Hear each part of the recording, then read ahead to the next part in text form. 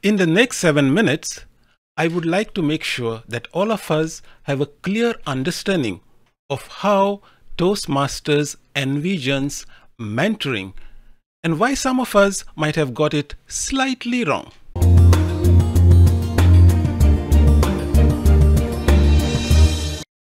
Today, I'm going to talk about mentoring and how Toastmasters has defined mentoring. And I remember giving this project almost 3 years ago when Pathways had just rolled out in our district. This was in the good old days in Kuwait City where we could have a meeting in person and not on Zoom. And I remember many senior Toastmasters had attended our meeting because at that time I was considered the Pathways expert. I hope I still am. And they wanted to understand from me how Pathways has defined or redefined the concept of mentoring. And at the end of the meeting, they came up to me and said, Kaji, that was a revelation. But why did they say that? With the rollout of Pathways, Toastmasters has clearly segregated the support that we provide to our members in 2 different categories: coaching and mentoring. What do we understand about coaching? In a normal life, we might have something like a football coach, a music coach, or maybe even a drama coach. And what are the features that sort of link all of these activities together? For coaching, the first thing is that the coach must be skilled in the subject.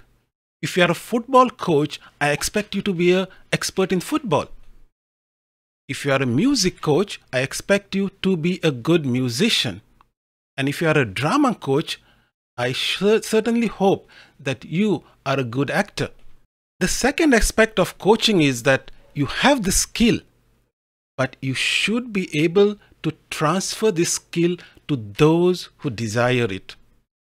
And this is not something that everyone can do. It also has its own skill set. Third part about coaching is that it's a short-term engagement. In Toastmasters, coaching could be, for example, a member who has difficulty in body language. So a senior Toastmaster who has the expertise in body language could coach this person for a period of, let's say, 2 or 3 sessions. Short-term engagement. And once the skill is transferred, the role of the coach is over. So skills, transfer them, and short-term. That's the role defined by a coach. So what is then a mentor? We can consider a mentor as someone who supports us and who guides us in our journey, especially in Toastmasters. And I love this quote by Bob Proctor on mentoring, where he says that a mentor is someone who sees more talent and ability within you than you see in yourself and helps to bring it out of you. How does that translate when we compare mentoring to coaching? First of all, skills is not a necessity in mentoring. Unlike coaching, where you need to have that skill to coach a particular person, in mentoring, it is more about supporting it. The person, supporting your protege. If the mentor feels that this person requires to develop his body language, he can always reach out to coaches who can coach this person for that particular skill set only. And then the mentor takes over and guides him on the rest of the journey. The second thing is that the mentor does not transfer skills. Rather, he will share his own experiences, because remember, a protege also has his own skill set. So mentor-protege relationship is more of a learning experience for both. The third part of a mentoring assignment is that it is a long term. As per Toastmasters, you need to commit at least 6 months. You can commit more time, but 6 months is the minimum expectation.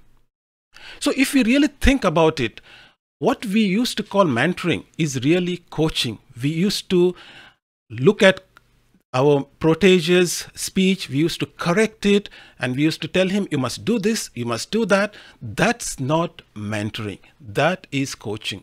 If you want to be a mentor, you need to be there for the protege to find out for himself or herself what they are good at and develop their own wings and fly. Clear distinction between coaching and mentoring. Skills, here it is more of support. Skill transfer, this is more of experience sharing.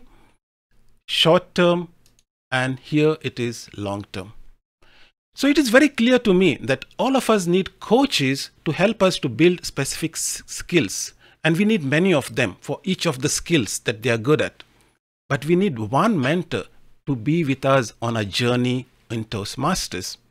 So the question is, do you need a mentor or not? The question is, do you have a mentor? And if you don't have a mentor, please go and find one.